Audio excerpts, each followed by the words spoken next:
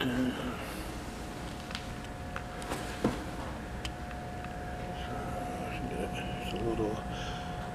little bit of the gold's worn on the pickups,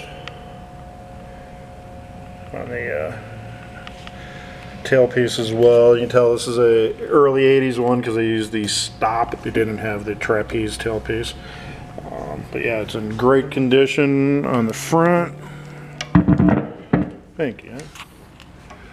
As well as the back. There's your serial number, but like I said, it's going to show early 90s, even though it's not. But as you come down here, you got the multi-ply neck, which is a trademark on the Matsumoto guitars. All of the Matsumoto guitars.